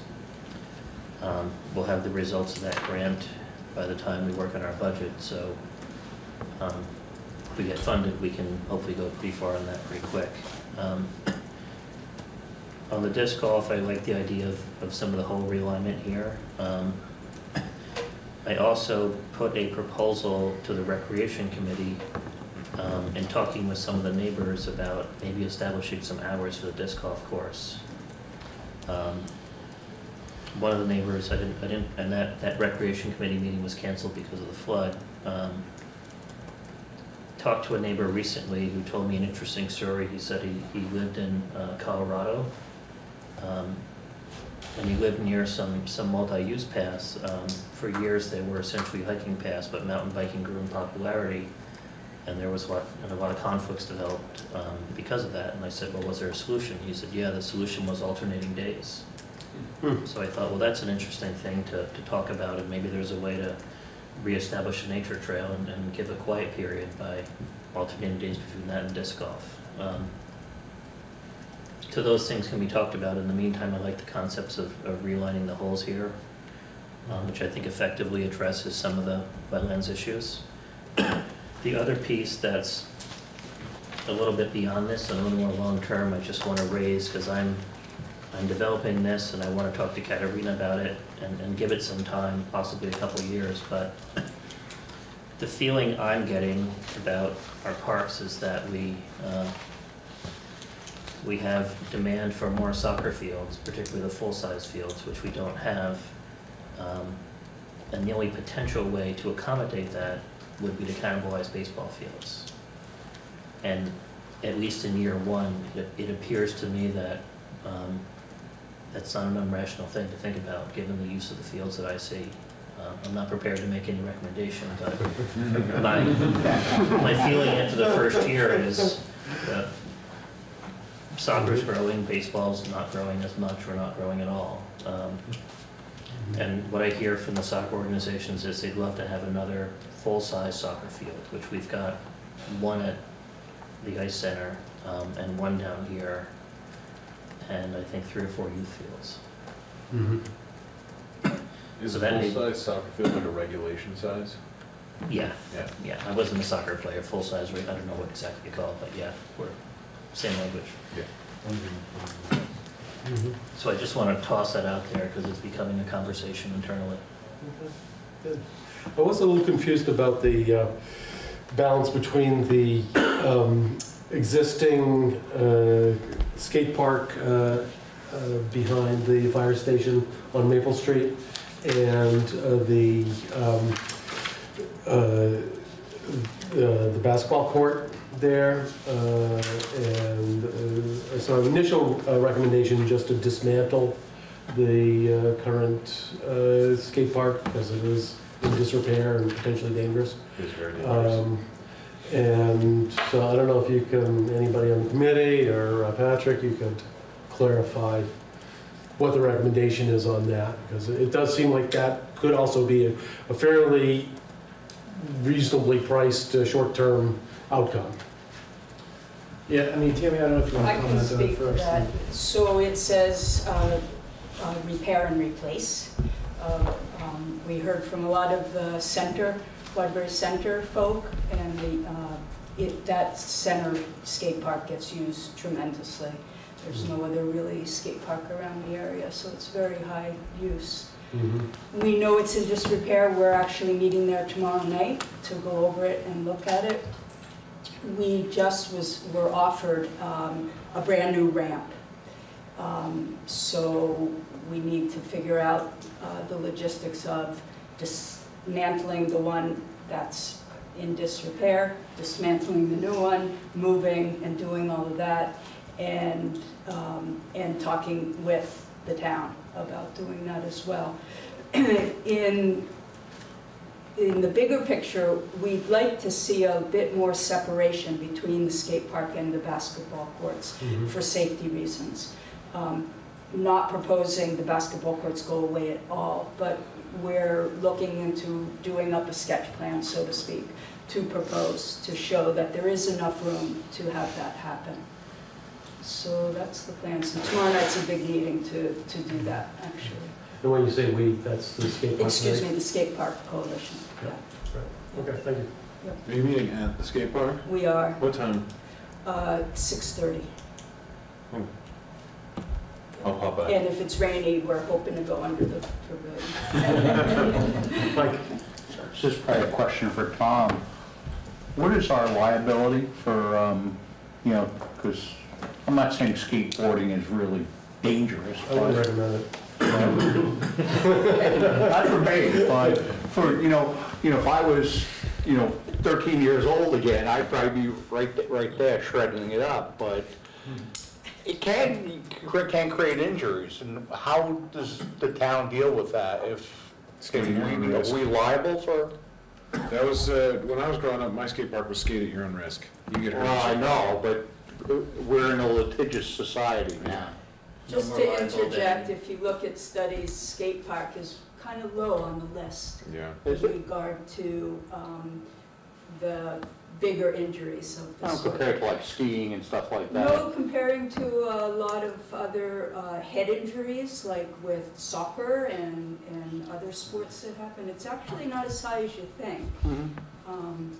So we've talked with the Selectboard about that when the coalition first started I remember this that. idea. The answer is, in theory, there's some liability and risk for any activities at Right. the parks. There's no more liability for a skate park Right, viewed by our insurer than there is for people playing soccer or baseball. right, there's all kinds of things you can do. The key is to keep the facility in Good repair. Yeah, I think that's where you get in trouble, if you have something that has an unpredictable risk, you know, like something breaking while you're on it, or something jabbing out, you know, I think that's more of a liability issue than a well-designed. But like Tammy was saying, like whether the ramps are in disrepair. Yeah, That kind of. The actual ramp material on the top is in great shape. It's the foundation. All the wood underneath is rotting now. So there's nothing to Band-Aid it. We can't put more nails or screws. There's nothing to grab it. And That's kind of what sparked my, is, you know, if we have something that's in disrepair, you know, we're probably a lot more liable than if we have, you know, stuff that's up to date. All right. Well, I'd like to thank Patrick and the committee for all the work that you put into this over the past year and a half. It's really been, I think, a tremendous effort. Do I have a motion? I make a motion to approve the Waterbury, Hope Davy, and Ice Center Area Parks Master Plan. Second. Okay, it's been moved and seconded. Any further discussion? Hearing none. All in favor, say aye. Aye. Any opposed? Any abstentions? All right. Thank you. Great, thanks for your support. Yeah. Yeah, thank you, everyone. Yep, thank you, Patrick. And participation. We want to address the issue of abatements. I know Just stop share so we can see our friends. abatements were a big deal after Irene, where many people had to be evacuated from their houses or evacuated themselves from their houses for a period of months. Not so much this time, but perhaps you can just give us an overview of the situation as you see it. As it stands now, we have one abatement request formally. We also informally have a couple of phone calls about it. We've also got a couple of phone calls about buyouts. And just to give a little layer, another layer to it, Dan Sweet, our lister, so it would not impact this year, but future years, has the ability to apply depreciation to properties. And that was done in a pretty substantial way after Irene. I believe it started relatively small, and at one point it peaked about 30% for the flood impacted areas. And that was based not just on who was flooded, but the flood maps. And then that depreciation over the years was removed because the market did not distinguish between properties in the flood zone and properties out of the flood zone. Dan is researching that now going forward and going to take a close look at that. The challenge with that is, we have something in the neighborhood of a couple hundred flood impacted properties. So if depreciation is applied to them, that's effectively reducing the grand list. If your property was valued at $200,000 and 10% depreciation is applied, you're valued less. So that's effectively paid for by everyone else. What I don't understand in full yet is how that also impacts the education tax rate, given we're in a broader district. So I'm trying to answer that. But first, what I said to Dan is there's time for all that because that's the 2024 grand list. But it's really up to him as a professional to do that analysis and try to figure out the appropriate number based on the market. He's also going to talk to other communities that were flood impacted to get their thoughts and see what they're planning. So it's, truth be told, it's part art and part science, but Dan's job is to make it far more science than art in the end. So I'm going to rely on his experience and his professionalism to treat those properties appropriately, but it's going to have some impact on the grand list next year. Okay. And would it be too soon to ask him to come in here on the 21st to give us an overview of how he's approaching it? Yeah, I think it will be, but I think it doesn't need to wait 3 months. I think it can be in September. Okay. And how about a response to this? What's the timeline for a response on this request that we've already received? It's a BCA meeting. And I'm just, when do we need to set a timeline for that BCA meeting? Excuse me. I don't offhand recall if there's a legal deadline. I think the answer is as soon as we reasonably can. Okay. I mean, well, aren't taxes due this week? The first round of installments is due, and therein lies the challenge.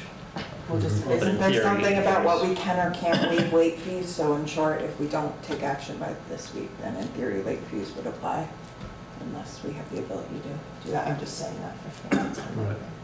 Right, but that's unlikely time to have a meeting. There's also a second installment. Sure. Roger. Yeah. I meant to talk about this with Tom before. This just may be helpful information for you. This is what we did in Irene, and Tom's exactly right. You have to remember the grand list is lodged on April 1st. Tries to explain, the assessor lists the value of your property as of April 1st, and that's what your tax bill for this year is based on. And just like if you have a fire, if there's a flood, you might decide that, they don't have the use of their property. But this table is what we ended up doing in Irene, and you can see down at the bottom, kind of almost all the way to the end, $92,728 were abated in taxes. And that was the town and the village and the education taxes. But what's important to note here is if you look like a third of the way over, you see a column that says number of days out. Mm-hmm. That's really what we did in 2011 to determine how we were going to abate taxes. And this time around, nobody's out.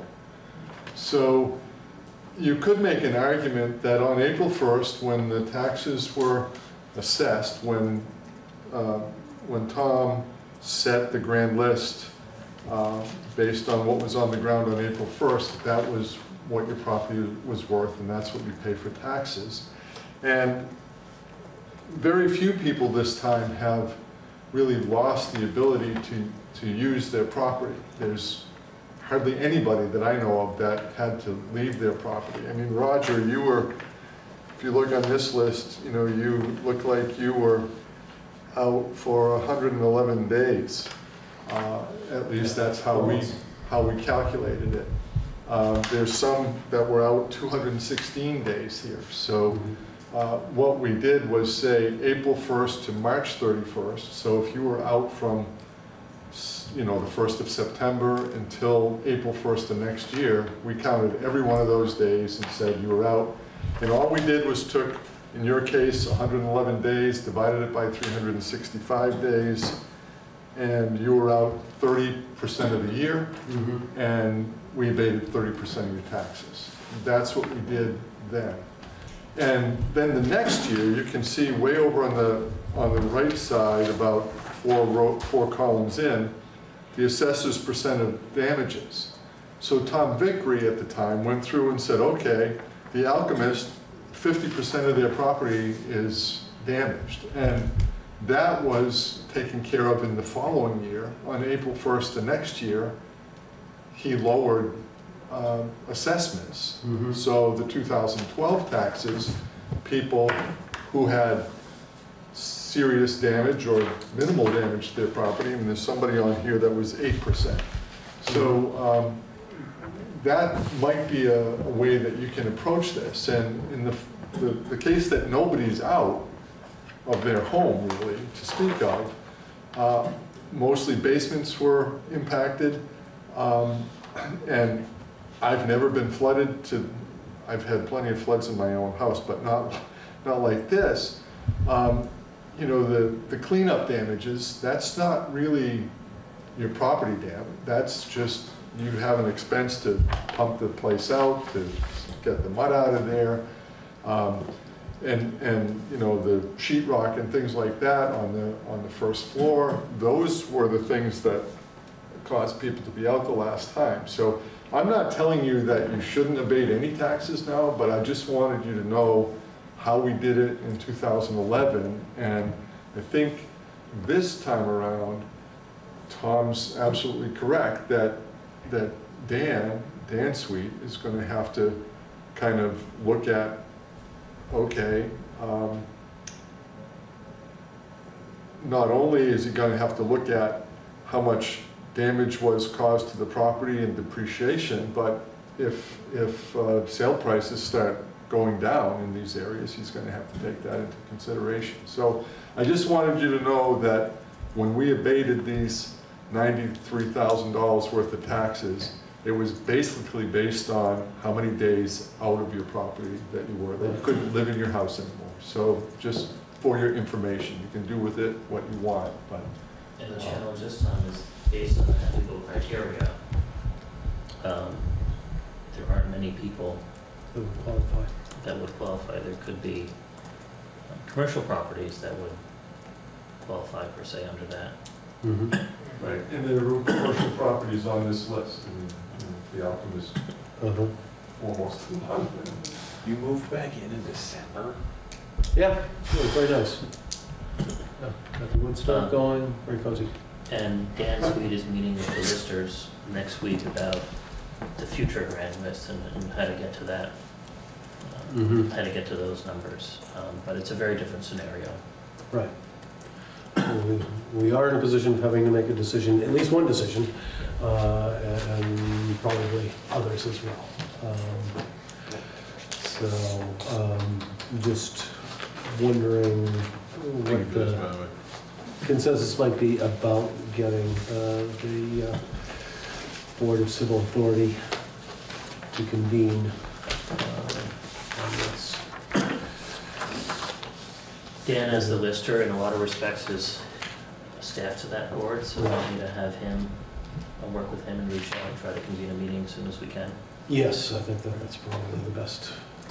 And we don't have to address all the issues that Bill just described, but there are a few immediate ones where people deserve answers. If they're requesting, you have to hold a hearing. Exactly. Liz Schlegel, I think, is still the chairperson of the DCA. And she's on vacation. And Karen is also on vacation for 3 weeks, so you've got 2 key people not here. To give you a flavor of the conversations I've had, a couple of property owners call me who own rental properties and say they have no real intention of renovating them. And they probably seek an abatement. And I said, well, if it's uninhabitable because you've done nothing to make it re-inhabitable, I'm not sure that's the strongest argument to make to the BCA. Right. Yes, and I simply gave them the legal criteria that the BCA judges by. Yep. Alyssa? This is adjacent, and I don't want to go down a rabbit hole, but you mentioned FEMA buyouts, and I just want to say, I saw the email from the thing, and it did mention that it was based on assessed value, and I know we're way below common level of appraisal. Do we know if there's any recourse for that? Or? I believe it's appraised value. Oh, okay, appraised. Pre-flood. Okay, thank you. Would be different. And we're digging into what that means, and essentially what I understand it means is that the structure is in essence knocked down, the property's returned to green space. Right. I haven't gotten a clear answer, but presumably with municipal ownership after the fact. Usually.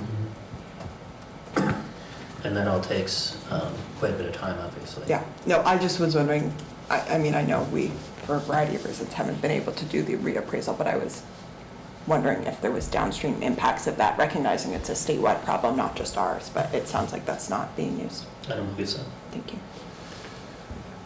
Okay, I'm not sure we need to take any further action at this point. We're going to try to work and get this hearing scheduled as soon as possible, given that we've got a lot of key individuals out on vacation right now, and still working on how this is going to be approached from a listener's point of view. So all we're doing for action is compelling the BCA to convene eventually? At the soonest practicable opportunity. It's a time when Zoom might be wildly useful, just saying. And the reason I gave you this was just because I think it can be used as precedent. This is what this town did when we had a flood before, and critically, for abatements, we didn't worry about whether somebody had $25,000 worth of damage or $100,000 worth of damage. It was how long could they not use their property that was assessed on April 1st as being of a particular value. So we gave them the timeout. The damages to the facility got taken care of and was dealt with in the reassessment in the following year for the next April 1st when, you know, Tom Vickery at the time went out and said, okay, Mike's property was worth $200,000. He had, you know, $150,000 worth of damage, and, you know, he's put it all back, but, you know, people aren't going to buy that house for the $200,000 now, so it got reappraised the next year. So it's just, again, not to tell you that don't abate properties, but I just wanted you to know what we did, and it was the timeout that was critical, and the damages that happened and the impact of that on the property values was picked up in the next year's grant list. Thanks for that clarification. Yes. Can I just a follow-up to what Bill just said? I don't think we have very many residences that, as he portrayed, you know, were uninhabitable, but there were businesses that lost a percent of business time as a result of the flood.Uld that be something, I assume that would be, that would be taken in? They're in here. Yes. So, you know, the sporting goods store down there. Right. You know, right, Waterbury Sports, the Pro Pig, those places. There's a number of them. Like that. yeah. But again, you have to be careful because the sporting goods store, they're a tenant. They don't own the building. They don't pay the taxes directly. The same thing with the Pro Pig. So you've got to factor that in as well, you know, so just. Same thing with renters. There's renters who are out who do not own the building. Right. But they are no longer renting in a building So because did of flooding. did the owner of the property suffer any, you know, I mean, he's. Are they withholding rent or something like that because of lack of use? You know, Chad Rich, who owns the Pro Pig building, you know, did he suffer any losses?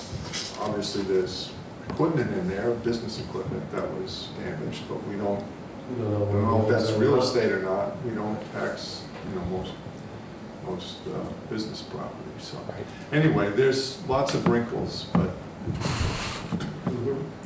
Well, Bill, we appreciate your perspective on this. It is helpful to get what the historical precedent is on this, and gives us a better perspective on which to make decisions.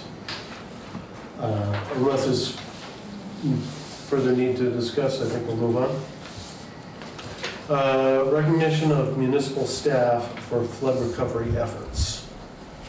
As I explained to you individually, we had a meeting with EFUD, and both the chair of EFUD and I expressed interest in recognizing and providing some remuneration to municipal staff for the extra time and effort that they put in during the flood recovery effort. And we can discuss this. I was looking for a motion from the board to allow Tom to make what he considers a fair adjustment to salaries in terms of a bonus, to make that meaningful. I move to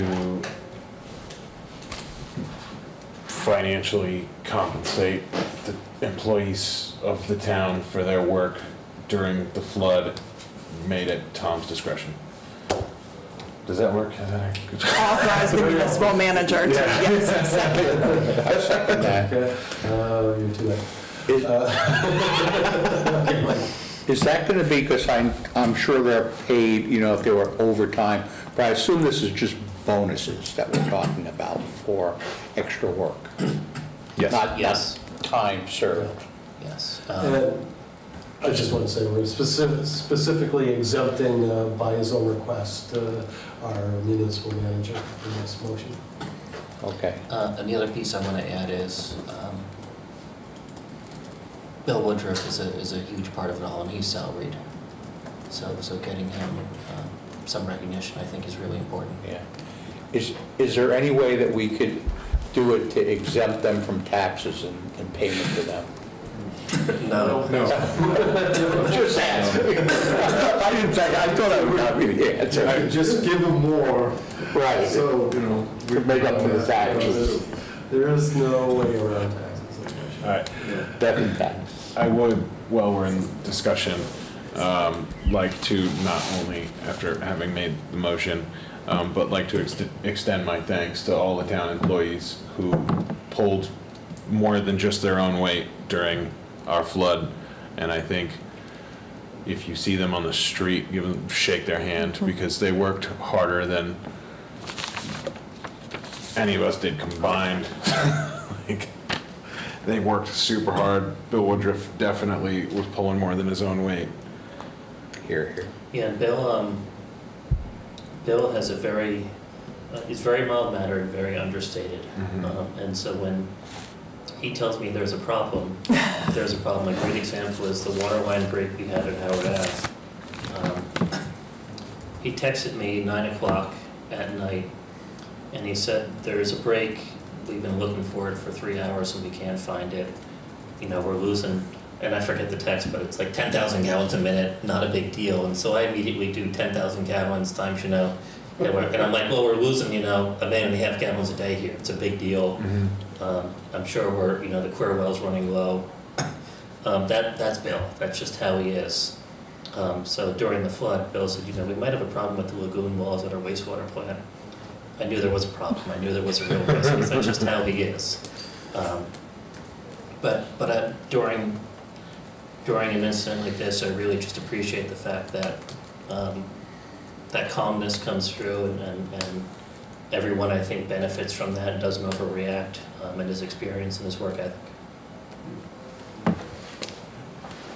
Can we also, I know I'm sensitive to employees and rewarding them, as well as giving them a little extra in the pocket. Can we give them like an extra day off? Yeah, and I do that from time to time. You know, something, you know, like that. I know that's also taxed and stuff like that, but, you know, it shows you're and sometimes people, the time off is worth more than the money. Yeah. And then there's always the pancakes. Yeah. Yeah. That's true. Who's in the pancakes? All right. You'll be there this year. I can't wait for pancakes. No, I You can cook, so I'm That was Tom's welcome to Waterbury package, please take some pancakes. Yeah. All right, motion has been made and seconded. Any further discussion? Hearing none, all in favor say aye. Aye. Any opposed? Any abstentions? All right, Tom, you are duly delegated to those adjustments. Thank you. All right, next meeting's agenda. This will be the 21st. Once again, Karen will not be with us. I found our one from last meeting, and we wrote that the Public Works update and Katerina intro should be moved to the 21st. Does that still stand? That should stand. Presentation of the financials by the auditors. Right. Oh, yeah.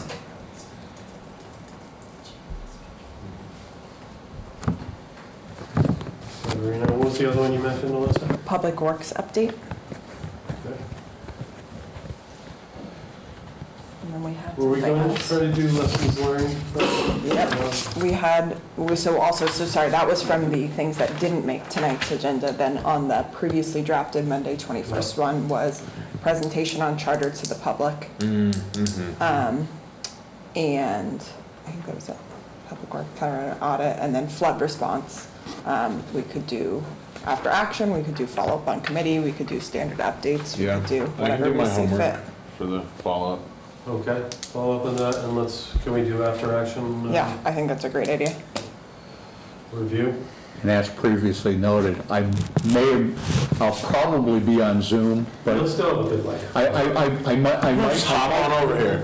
I might be on drugs and because of pain. Entertaining. And on the charter, to give people a timeline, we assumed if there's a charter vote this year, it would be November. Mm-hmm. It's a traditional election day. Yep. So if there is to be a charter vote in November, the legal process for warning public hearings, et cetera, is 70 days before.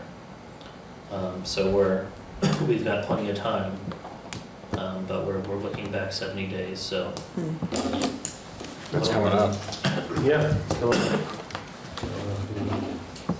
Close to the end of the month, right? And Yes. End of September. Yeah. Sorry, end of October. No, if we're gonna vote. If we're gonna vote in November, yeah. It's We're gonna vote the first week of November, go back 70 So- days, right, for Year end of August. end of August.